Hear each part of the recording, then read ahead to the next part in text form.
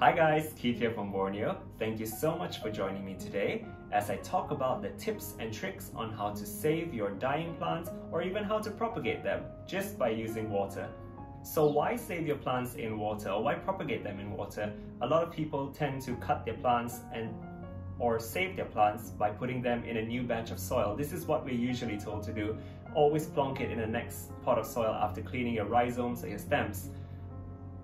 I have tried it myself and I won't recommend it because I too have lost a lot of plants to this process. So ever since I discovered water propagation, I think this is almost a foolproof method on saving a lot of your plants. And I really hope this video can help some of you. You can use anything really, from these containers which I kept over the years, or even any glass bottles. This is just a spaghetti bottle over here, and any jars you have lying around your house. So first things first, you need to make sure your rhizome or your stem is not completely rotten. If it's completely mushy, you just need to chuck it out and say bye-bye. But you would want to check that if there are still firm parts or hard parts, just like this one over here, you then need to cut off any bits of rot and clean it with, a lot of people use hydrogen peroxide, which you can find in your local stores. But I myself am too lazy to go through the whole process, so I just use either dishwashing soap or hand soap. I'll just clean it and then just put it in a new jar of water like this. Use just dishwashing soap, sorry, dishwashing soap. There was a tongue twister there.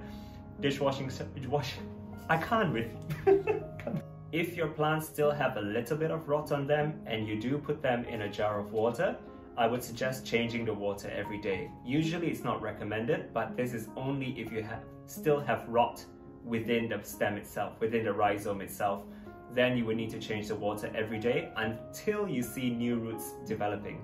And then you can actually stop. Once you actually see the roots developed, then you don't really need to change the water daily. I don't actually change it daily. Sometimes I do, sometimes I don't. It really depends on whether the water is looking murky or whether you have any mosquito larvae in here, because at times, of course, being in a tropical country, you will get a lot of mosquitoes hovering about and then breeding in the water. So always be mindful and always check these containers if there are any pests.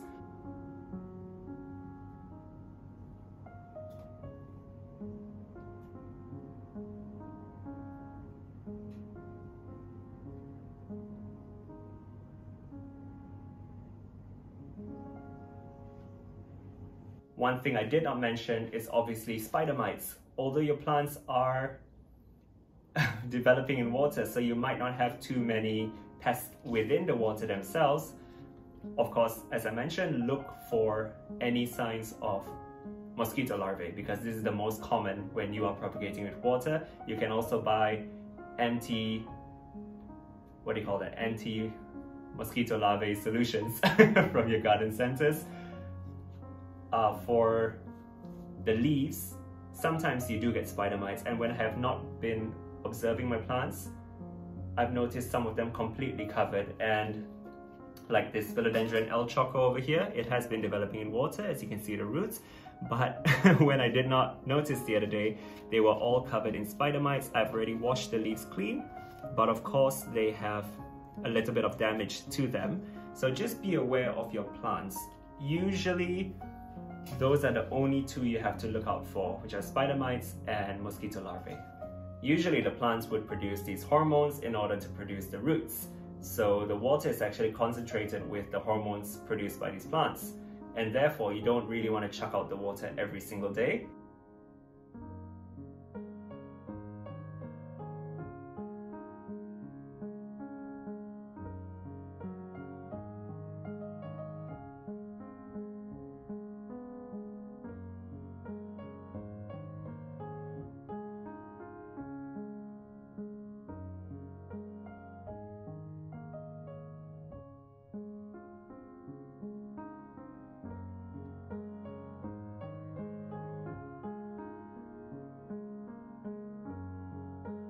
what you want to do is, if it gets low, you just top it up again. And don't use too much water for just a small plant. Always find a smaller jar, as you want the rooting hormones from the plants to be more concentrated.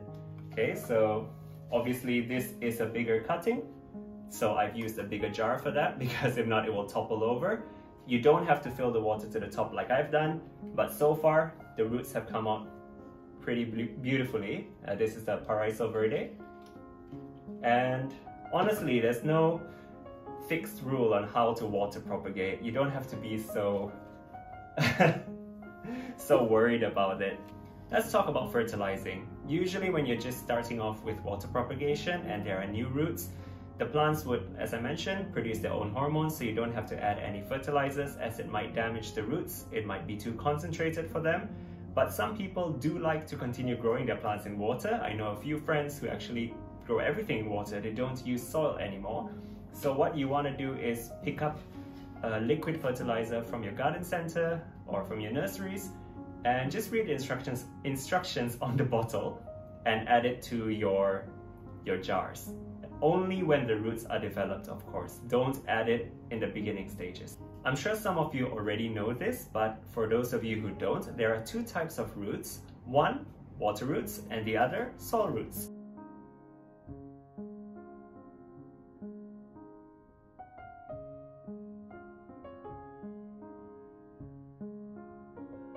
Plants from the soil cannot be taken out and plonked into a jar of water, because all those roots will rot.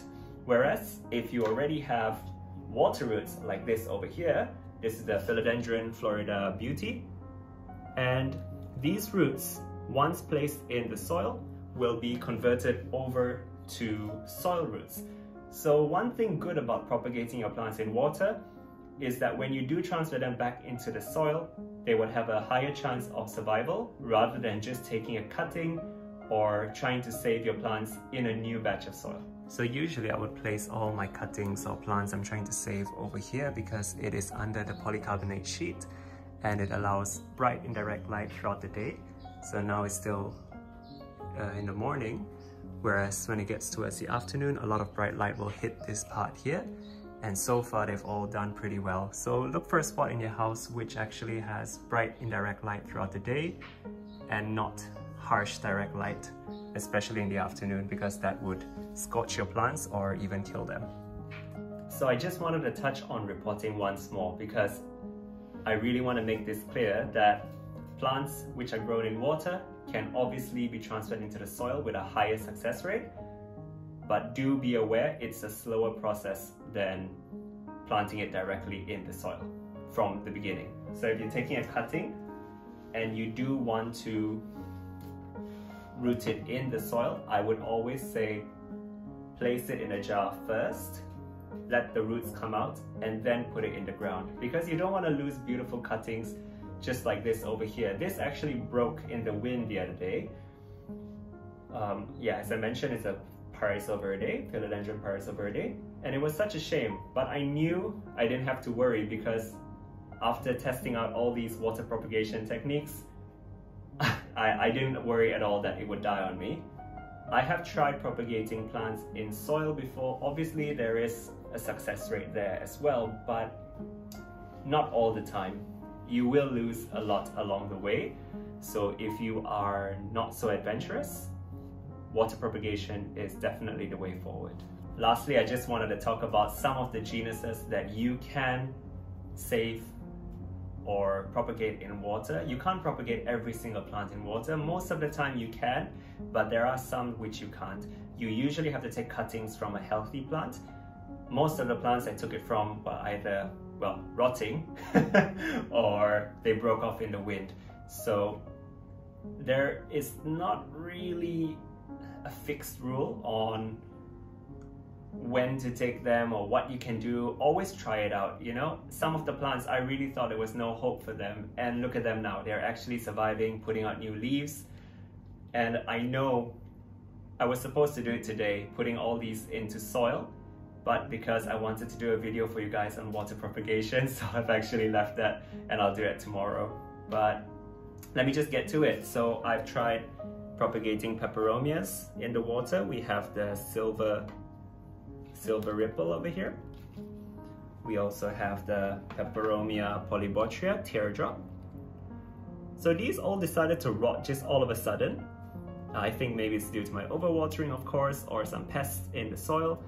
And now, as you can see, they've already developed the roots and new leaves.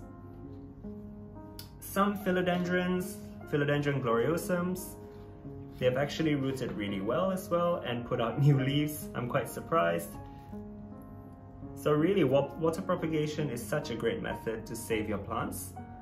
Most of these were from rot.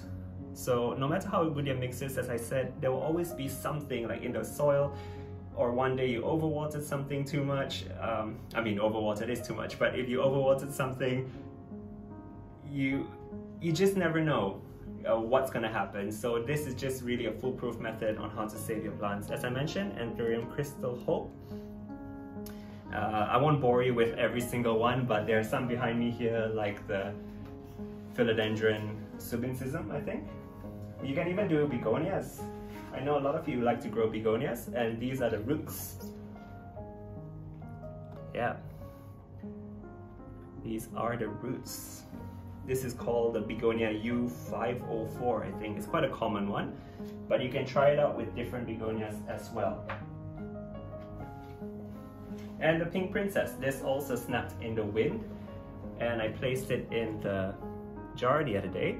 This is just a spaghetti jar, so you can really use whatever you have around your house, and it's already produced a new leaf.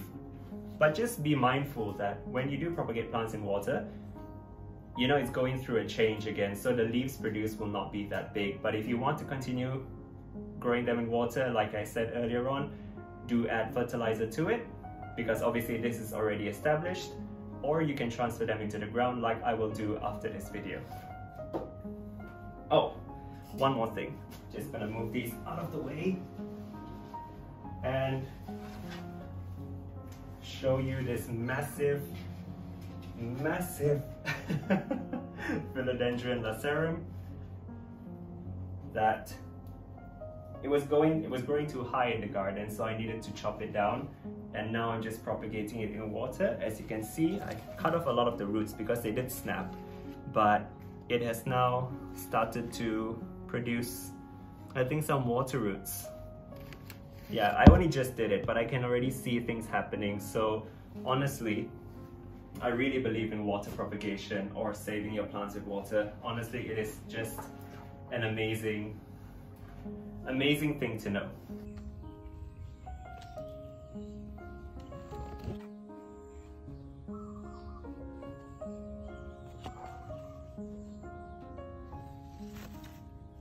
Well, thank you so much for joining me, guys. I hope I didn't bore you with too many details. If you have any questions, you can leave them in the comments below and I'll try my best to get back to you.